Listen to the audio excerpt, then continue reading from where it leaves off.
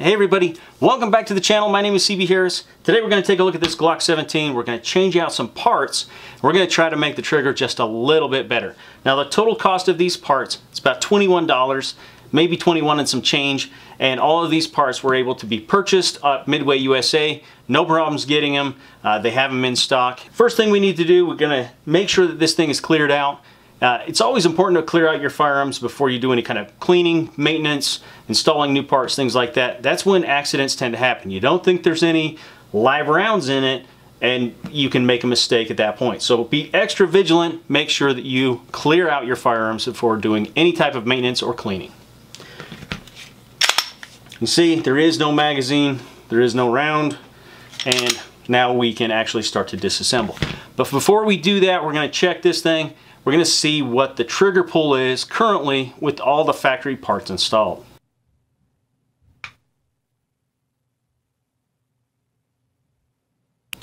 Okay, now that we've done that, it's time to disassemble. If you're unaware of how to disassemble your Glock, I'll put a link up here as well as down in the description. It's very simple.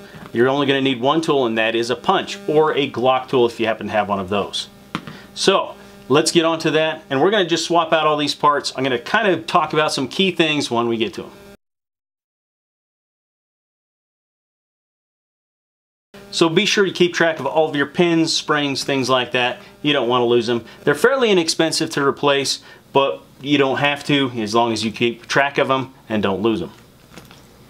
So the parts we're going to be replacing are back here on this trigger assembly, and we're going to be replacing our trigger spring, which is this spring right here, as well as the connector, which is this piece right there.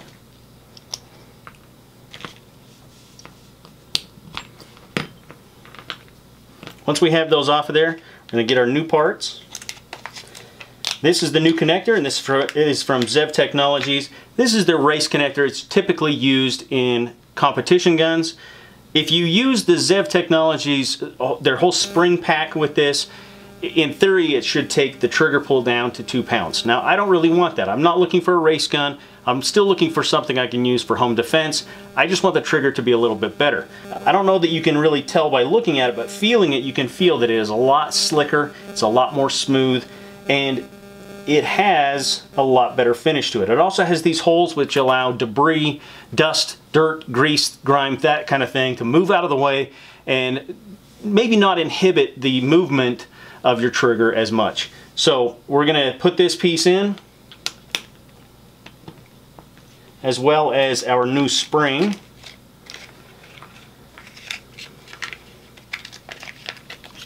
Now it sounds counterintuitive, but this spring is actually a little bit more powerful than the factory spring. So we're changing this trigger spring, and you think, well, it's more powerful. I'm not sure that would make any sense. With a Glock trigger, it actually, your trigger spring kind of preloads. It kind of helps pull the trigger for you a little bit. So a more powerful spring will actually lighten the trigger just a touch.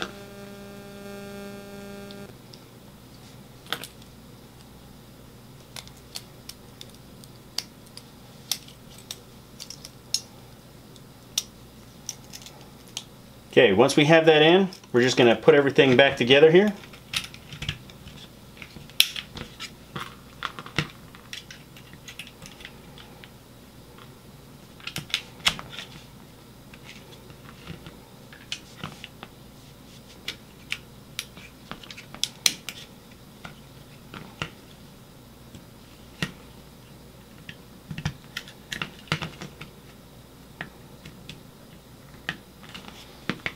Okay, and now we're ready to move on to our frame.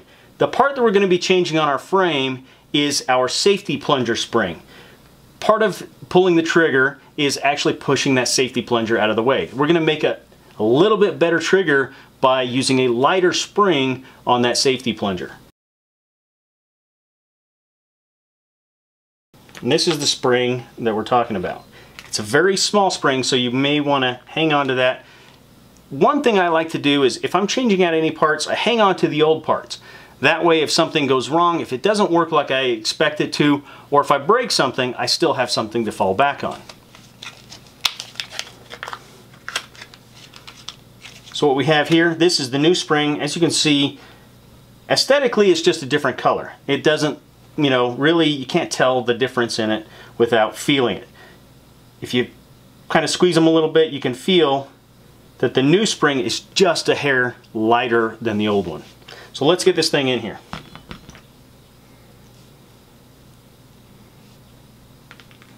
Ooh, try not to lose it.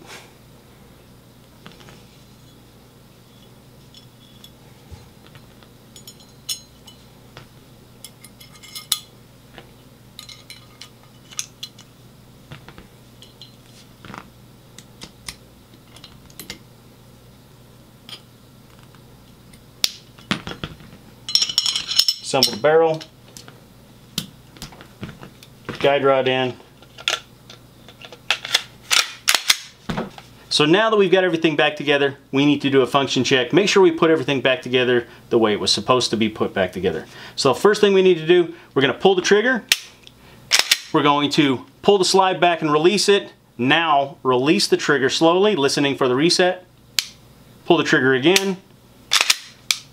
I normally do this a couple of times. I'll lock the slide to the rear, make sure that it locks properly. So now let's check it out. Let's see if we improve the trigger at all. So it looks like we've reduced the weight of this trigger by just about a pound even. So not bad really. It's still a good self-defense type trigger. We're sitting at 4 pounds, about 12 ounces roughly. And it's not bad for self-defense, home defense, that sort of thing. I really wouldn't want too much lighter than that for this type of handgun. So I appreciate you guys watching the show. If you liked it, be sure to like and share the video. It's always appreciated when you guys do that. If you're not a subscriber and you want to become one, find that subscribe button and give it a big old click, and then come back next time for more videos. Also check us out. I'm on Instagram, Facebook, and Google Plus as well. And remember that your mind, that is your most important tool. So it's always important to be armed with information. Until next time, take care and be safe.